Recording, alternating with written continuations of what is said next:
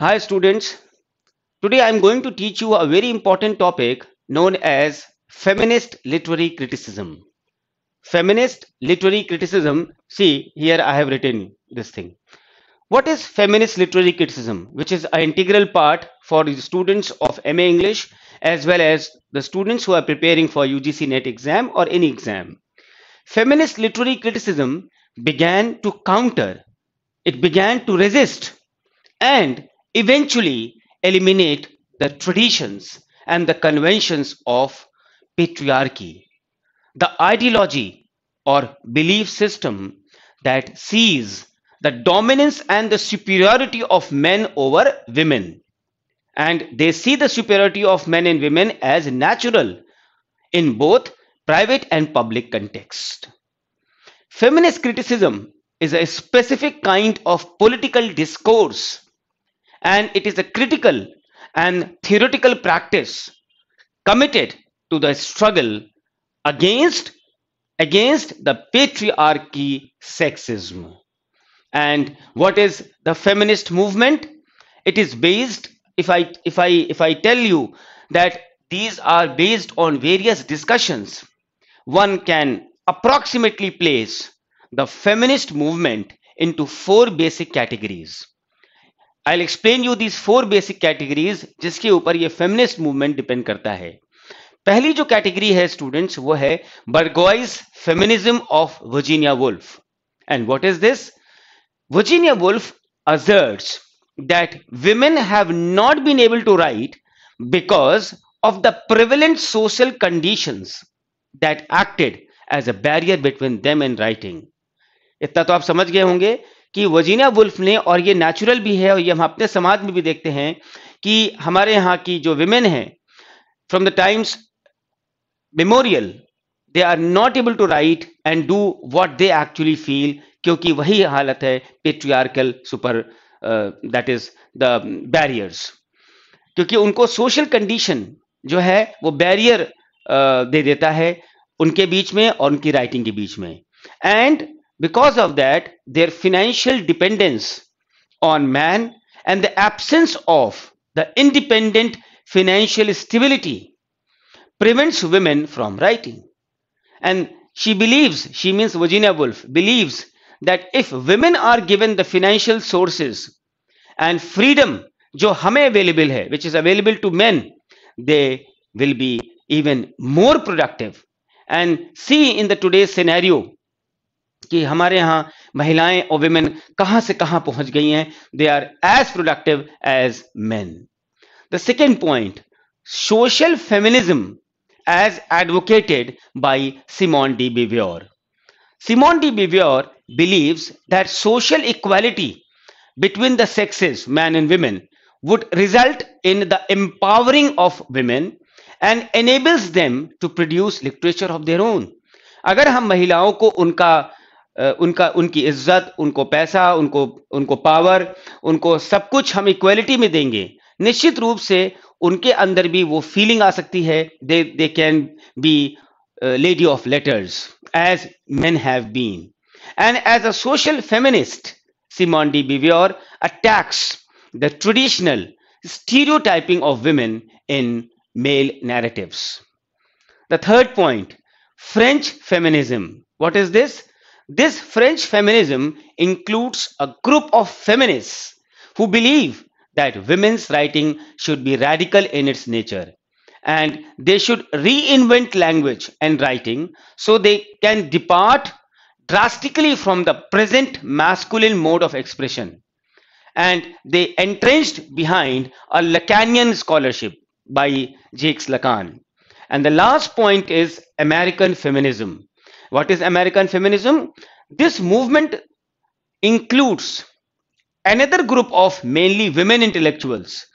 ये movement एक another group को के तरफ इंगित करता है जो खास तौर से women intellectuals का है. And these women intellectuals suspect the French feminist movement, and they, instead of reinventing the language, advocate a literary reading of textology against the grain of traditional male narratives. and against the canon and the high culture. So these are the 4 points which are there in the feminist movement, and I'm sure a lot of things must be very clear now. Now, the feminist literary theory. I'll explain you this point. What is feminist literary theory, and I will give you an overview. Students, feminist literary criticism is the direct product of the women's movement of 1960s, and with the publication of Kate Millett's Ketemmillet apostrophe S. With the publication of Kate Millett's Sexual Politics, which came in 1969, feminist criticism became a challenge to the traditional norms of the English studies in the 1970s. Millett initiated the first modern principles of feminist criticism by embarking upon a critique of sexist assumptions in the male authored texts and introducing some of the fundamental terms such as patriarchal, and this word patriarchal gained considerable significance in the feminist literary studies. By politics, cat millet का जो मानना है या कहना है by politics, the word politics, Kate Millett means the operations of power relations in society. She argues that Western institutions have manipulated power to establish the dominance of men and the subordination of women in society. In fact, Millett से पहले अगर हम सच में देखें तो millet के पहले the negative images of women both in society and in literature had produced equally provocative and more cautious responses, such as there is a work known as Thinking About Woman. You will find this feeling in Mary Ellman's Thinking About Women 1965. Feminist criticism of the 19th or in the 1970s exposed the mechanisms of patriarchy, that is, the cultural mindset in men and women which perpetuated the sexual inequality. एक नाम है Elon Showalter. Elon Showalter ने describe किया है the change in the late 1970s as shift of attention from the androtext. Androtext का मतलब होता है books written by men to gynotext.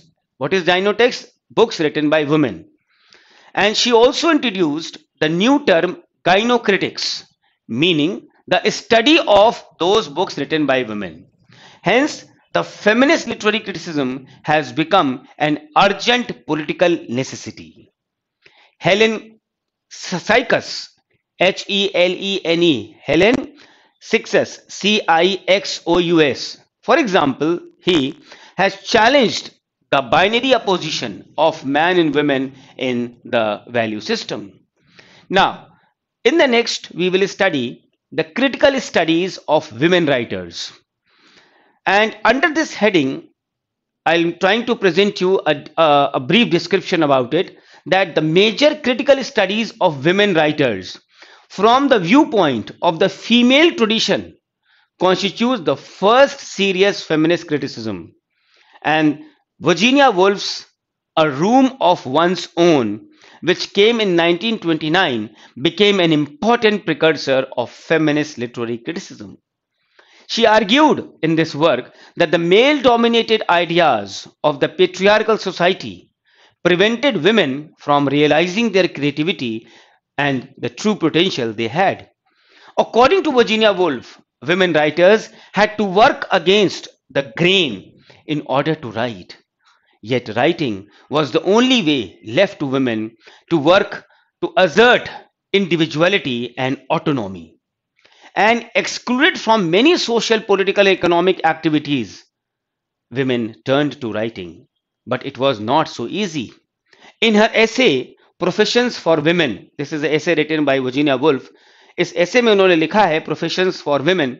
इन्होंने स्टेट किया है, मीन्स वर्जीनिया वुल्फ में, that she had to kill the angel in the house in order to write the novels and crucial works. In the same way, Ellen Showalter's A Literature of Their Own, a 1977 example, is also a typical example under this heading. And in her analysis of the historical development, Ellen Showalter presents three important stages of women's writing. First, the imitation of the mainstream literary tradition. Second, the protest against the standard of this dominant tradition concerning the social values and rights. And the third is the self discovery, which aims at a search for identity.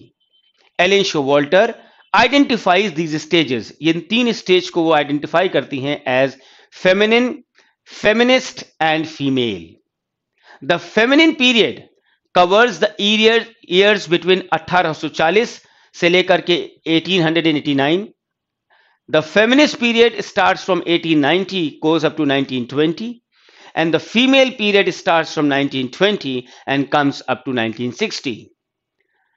Sandra Gilbert, again repeating the name, Sandra Gilbert and Susan Gubbers, The Mad Woman in the Attic, is another critical book on the major female writers of the 19th century, which presents the nature of the distinctively female tradition of the 19th century.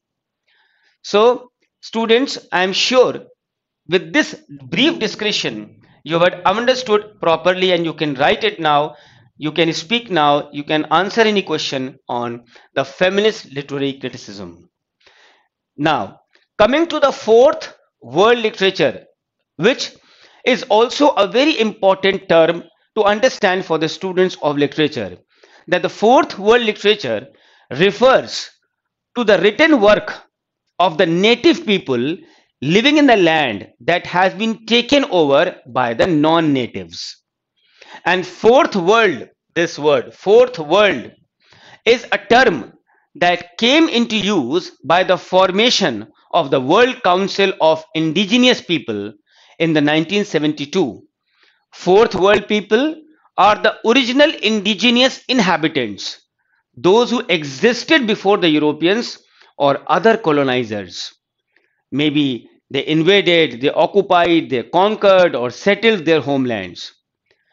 Native people of America, Aboriginals of Australia, Maoris of New Zealand, First Nations of Canada, Dalits, tribes of India are considered as people of the fourth world. George Manuel, he was the most significant, powerful, and revered indigenous leader of Canada, who advocated the political unification of indigenous people across the globe by the formation of the Fourth World Movement. And he, being the president of the World Council of Indigenous People, traveled Sweden, traveled Nicaragua, Chile, Guatemala, and after traveling these places, he realized that indigenous people have much in common. And in the face of adversity, unity becomes the most important factor. Unity के बिना कुछ नहीं है. And Manuel wanted to depict a history of shared experiences among the indigenous communities of the world who are struggling for self-determination and identity. The fourth world became the most dramatic history of transculturation ever witnessed. And the evolution of the fourth world literature is in reflection with the socio-economic, literary, and the cultural circumstances that has affected the lives of the natives. The internalization of the social prejudices and the value systems in society have affected the progress of the marginalized sections, and the fourth world literature offers a ray of hope for these exploited sections. इनको जो exploit किया गया है उनके लिए fourth world literatures एक आशा की किरण है. The Dalits, the natives, the aboriginals, they are growing up with the feeling that they are superior to others now. Those from the upper caste are constantly fed that they are superior to other the backward classes.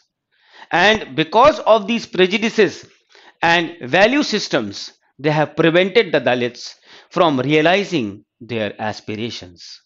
So students, I hope you would have loved to listen these 2 points which are important, and I have given a very brief description so that you may be able to know actually what is feminist literary criticism and fourth world literature. I'll keep on constantly giving you small pieces of literature through my channel, and if you like it, listen it properly, subscribe the channel,